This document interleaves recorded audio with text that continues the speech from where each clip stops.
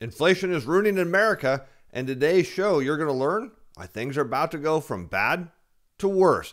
I'm your host, Steven Van Metre, and thanks for joining me today as we pick up the story on how inflation is ruining America, because people don't understand. They look at inflation and they look back at history and they say someday America is going to deal with a secular rise in inflation, meaning that we're going to see inflation for not just a year or two, but for decades. They believe it. But what they don't understand is the global monetary system doesn't actually work that way. In fact, when America gets trapped with high rates of inflation, it's really bad news, because as a global reserve currency, our primary job is to export inflation, is to export dollars. And when they get trapped here, well, generally a recession is soon to follow.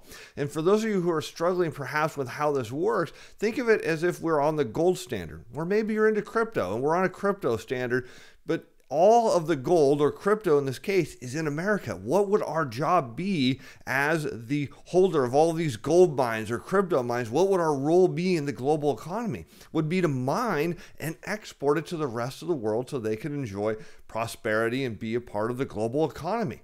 And the same is true when you're on the dollar standard. As the global reserve currency, our goal is to create dollars through our financial system, through lending money, and exporting those dollars through the rest of the world. And when we don't export them, perhaps due to supply chain issues, things from an inflation standpoint and the economy go from bad to worse. And now let's take a look at how this is unfolding right before our eyes. Here we see this headline from Zero Hedge: the Fed's favorite inflation indicator spikes to almost 40-year highs as real spending, remember, every time you see real, substitute inflation adjusted spending, goes flat. Well, maybe it's not even that good. Let's take a look at the U.S. personal income. It came out last week, month over month, up in November, 0.4%, which is great news. We see Americans making more money, but personal consumption expenditures, the cost that the consumers bear. Now, mind you, we look at mostly the consumer price index. The Fed looks at the PCE, which is just a slight different version of it, was up 0.6%. So we can see prices absolutely outpacing incomes, and that's a problem because it leads to less spending. And here we can see the consumer price index for all urban consumers on a month over month was up 0.8%. So again, it tells us that even though wages are rising, they're not rising fast enough. And when consumers have less money, well, they spend less, or as we can see here, they drain their savings rate. So the personal savings rate is slowed to 6.9%, kind of back where it was for most of this expansion.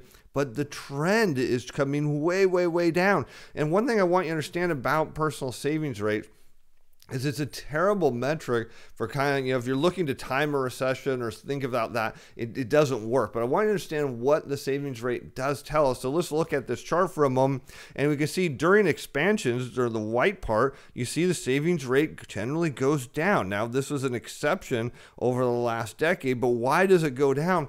And it's real simple. If you believe that your financial situation is going to improve in the months and years going forward, well, you don't need to save as much. You can consume more now, knowing that, hey, I'll take advantage of prices before they go higher, spend now, and then I can save later with my higher income. And that makes a lot of sense.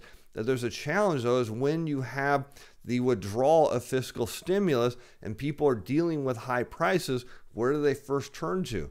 And their savings. And that's what we're seeing now, is people are just able to save less. And as that fiscal stimulus goes away, I expect this number to come down even further. And there is something that happens when the savings rate gets too low. People stop spending. Think about this. When your savings gets too low, what do? Spend more? No, people tend to cut their spending and try to bring their savings back up. And that is a red flag. That's bad news for the economy.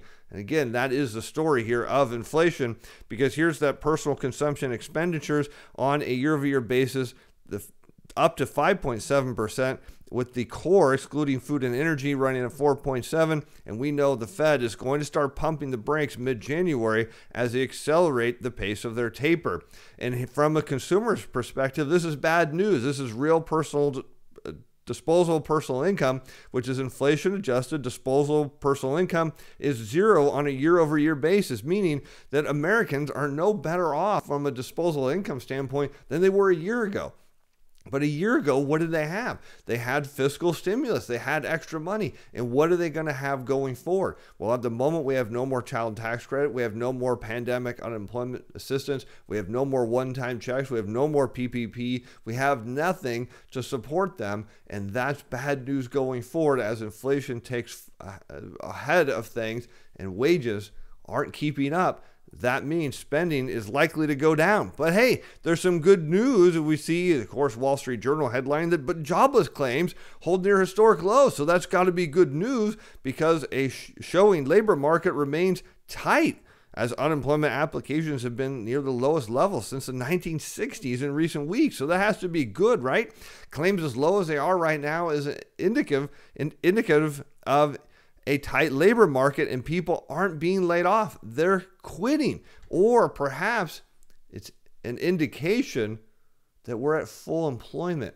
And perhaps the employers aren't going to go out and hire these people. They're waiting for the demand to show up and these prices to stick. And that's really the bigger issue here, is that perhaps we are indeed at full employment, which is historically what this tells us.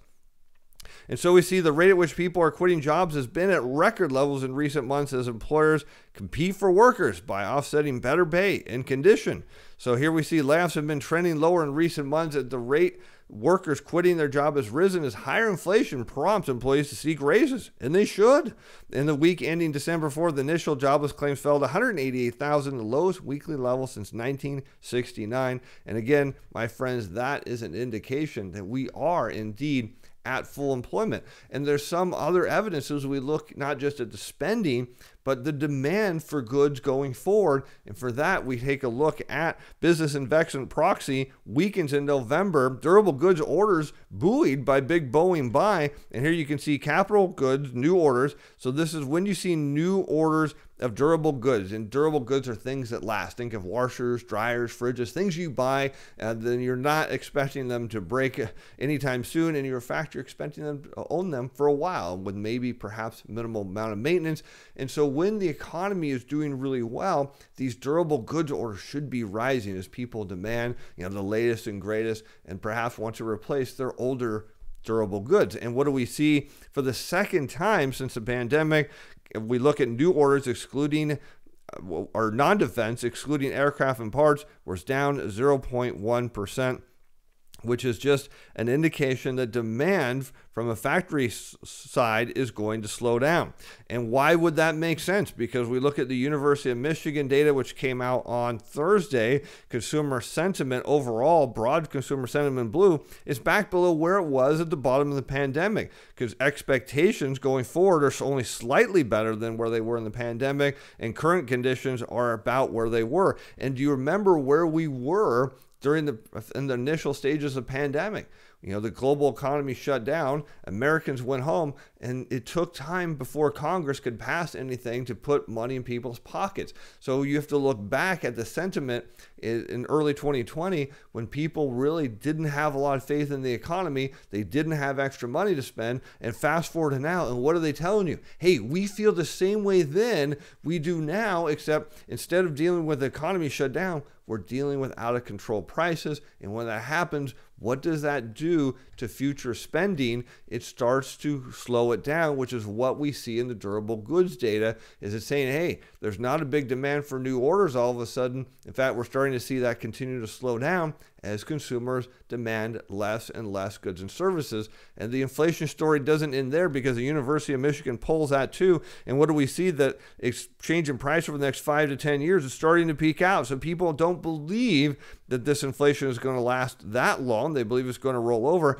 But in the short term, and this is the issue as we get in here, is in the short term, perhaps the next 6 months, year, or even couple of years, consumers believe it's going to stay high. And that is what you're seeing in that personal savings rate. You're seeing in the durable goods orders, and you're seeing here even in the bond market telling you that, look, the bond market knows this is transitory. In fact, the bond market is one of the greatest proxies for all of this that you could look at. In fact, if you're concerned about inflation, one of the things you shouldn't be concerned about is with your portfolio. Be sure to check out Portfolio Shield if you haven't done already. I'll put a link up there for you. But let's look at the bond market because it's telling you so many things about what's going on. It's telling you, look, go back to the great financial crisis. At University of Michigan, inflation expectations were higher than they are now. And what happened? The bond market yields went down and said no. In fact, when you see this happen, there are times when inflation expectations are rising and yields are rising with it. And that usually means that, hey, the bond market is saying that, yeah, this growth story is real, and you can see it in the 2000s. But look what happened to the great financial crisis. Look what happened in about 2011, 2012. Inflation expectations rose, bond market said no, and inflation expectations cooled. It's telling you that now that, hey, this isn't a story of persistent inflation. It's a story of supply chain inflation. And what do we see consumers do? Holiday sales move forward. They jump 8.5% as consumers return to retailers. It's good news. Sales grew across the board in both in stores and online. So you're saying, hey, maybe the consumer is really back. Well, hold tight. For the holiday season, defined as November 1st to December 24th, consumers started searching for gifts, keyword, earlier than usual, with supply chains roiling, retailers and stores offering more promotions to jumpstart this holiday shopping season. Even Wall Street Journal follows up Bloomberg's headline with spending was strong heading into Omicron and will be after. Oh, will it? Well, maybe not. Wall Street Journal, let's keep going. The Commerce Department on Thursday reported that consumer spending rose a seasonally adjusted 0.6 in November from October and was also revised its October spending figures higher. Even after taking into account how worries about the Omicron variant are now depressing some activity, it looks as if the economy will put in a very strong fourth quarter performance. And in the same article, it says there are a lot of things that could be going on at once. For starters, a fair amount of holiday spending looks as pulled forward in October, since people were worried that supply chain snarls might mean they wouldn't get their gifts on time, and that was a concern echoed by retailers. So what does this mean from the consumer? Again, I want you to be thinking is, what does this mean from consumption? If we're seeing the effects pulled forward, well, going forward, that means consumption is going to fall. Of course, the University of Michigan survey is telling us that, but let's keep going. So what happens next? Credit and bank card data from both Bank of America and JP Morgan Chase indicate that spending is weak in this month, particularly in services-related categories such as airlines and restaurants. And of course, one might have gathered as much from reading the news or walking around. So long as a new wave of COVID-19 cases persists, spending spirits will be dampened. And immediately, the Wall Street Journal turns around and headlines, Omicron starts to slow U.S. economy. As a story we're making the case for today, as consumer spending flags, fewer people are dining in restaurant, and rising case numbers are leading many businesses to close for a short period. Here we see the number of diners seated at restaurants nationwide was down 15% in the week ending December 22nd, and the same period in 2019. A steeper decline in late November. Data from reservation site OpenTable show U.S.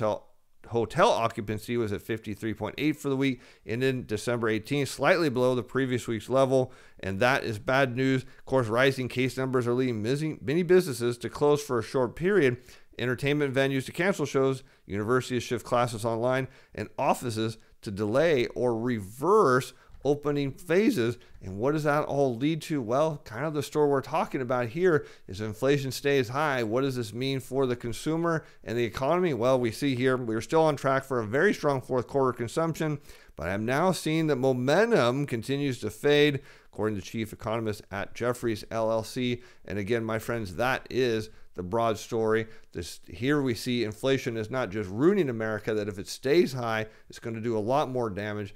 But if as soon as we see those exports go and inflation get out of the U.S., well, look for the economy to slow. And things in that perspective are going to be bad news, because high prices are going to stick for a little while. And with wages lower, well, that's how you get exactly to a recession, is less demand, less consumption, and less spending. And with that, I appreciate all of you being fans and supporting the show. Of course, we'll be back on Wednesday to see what news is going on in the economy. Until then, I'm Steve Van Metre. Thanks for watching. Bye now. The content of this video is provides educational information, is not intended to provide investment or advice. It should not to be construed as recognition or solicitation by any security, financial instrument, or participate in particular trading strategies. For was prepared by Steve Van Metre, personal capacity, business expressed in video that do not affect the view of Atlas Financial Advice Inc. or Steven Van Metre Financial.